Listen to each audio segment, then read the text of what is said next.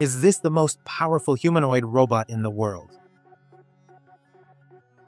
As the industry debates whether human-like machines are too powerful for households, a rising Chinese startup claims its new flagship Phybot has triple the raw torque of its peers. Elsewhere in China, a humanoid from Shanghai just entered the Guinness World Records for its endurance, while Unitree's G1 sharpened its basketball skills. And a new robot challenging Unitree's viral humanoid learned to mimic Neo, the one from the Matrix. In Beijing, a new full-sized humanoid just burst onto the scene doing a full airborne backflip. It's the flagship humanoid from the rising startup Phybot. Calling it the most powerful humanoid yet, Phybot says it's ushering in a new superhuman era for humanoid robots. The startup was launched in September 2024 by Ren Xiaoyu and Mao Shuhan, former roommates studying mechanical engineering at Tsinghua University. Ren, who serves as CEO, previously worked on humanoid control algorithms at Ubitech Robotics in Shenzhen and Fourier in Shanghai. The co-founder has worked in investment banking.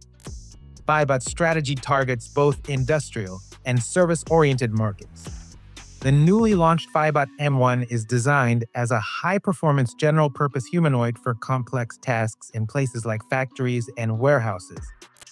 Though other fully electric humanoids like the Unitree G1 and Atlas by Boston Dynamics have demonstrated backflips, Phybot calls the M1s the most human-like. Judge for yourself and let me know in the comments. Standing 172 centimeters or 5'7", the M1 humanoid weighs 60 kilos or 132 pounds and boasts a reported 32 degrees of freedom. According to Phybot, the M1 generates more than 10 kilowatts of instantaneous power, which is like giving a human-sized machine the strength of a small motorcycle for a split second. Its torque rating is reported as 530 newton-meters, which is significantly higher than contemporary humanoids, like the fully electric Atlas by Boston Dynamics and Figure's industrial robots that just finished an 11-month deployment at BMW Spartanburg. With a higher torque, the M1 could in theory outperform its peers and even some industrial robot arms in strength-based tasks. However, that assumes its balance and control systems, its sensors, and its build quality matches its contemporaries. Mobility, agility, and efficiency still depend on many other subsystems beyond torque. Its top running speed is reported as 10 kilometers, or just over 6 miles per hour. That's respectable for a bipedal robot, but lags behind humanoids known for speed from firms like Unitree Robot Era and the Beijing Humanoid Robot Innovation Center. Phybot says the robot's active cooling system equips it for continuous high-power tasks. Joule-hot swappable batteries offer more than 2 hours of runtime, built with titanium and aluminum.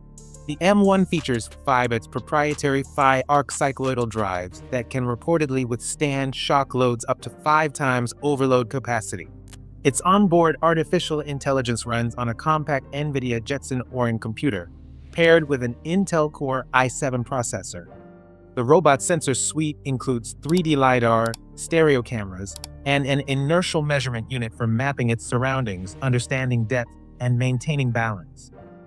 Phybot says it's aiming for a price point below $42,000 to make the robot relatively affordable for research labs and companies. The price point is dramatically lower than comparable humanoids like Unitree's G1, which starts at around 90 grand. Phybot's smaller offering is called the C1, which is designed to look more approachable than the full-sized robot. The company calls it an embodied intelligent companion and offers it in 8 colors.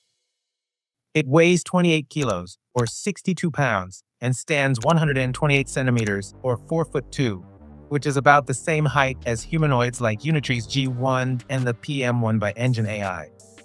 The C1 has 25 joints for movements that are smooth and expressive, but not as explosive as its bigger counterpart. It's designed for less physically demanding roles in service and education. With its multimodal sensing, the C1 recognizes faces, responds to voice commands, and even projects visual content in HD to nearby surfaces. Phybot is entering a crowding market with its compact humanoid. Hangzhou-based Unitree Robotics continues to dominate the budget humanoid niche with its viral G1 robot, which is priced starting at $16,000. Research-grade configurations have become a default choice for elite labs like the Chiang Kai-shun Robotics Institute at the Hong Kong University of Science and Technology, where engineers are training this robot to embarrass real-world basketball players. The humanoid in this footage was trained using a new AI system called SkillMimic that teaches robots to dribble, pass, and make shots using human demonstrations.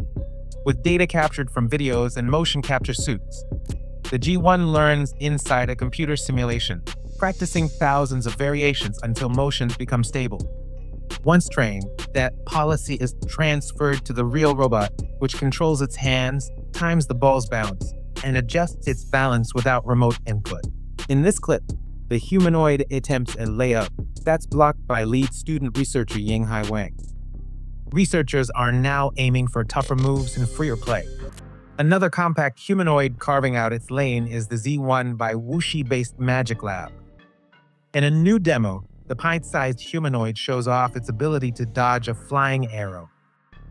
Standing 140 centimeters, or 4 feet 7 inches, the Z1's athletic abilities come from its 24 degrees of freedom and 130 Nm torque joints.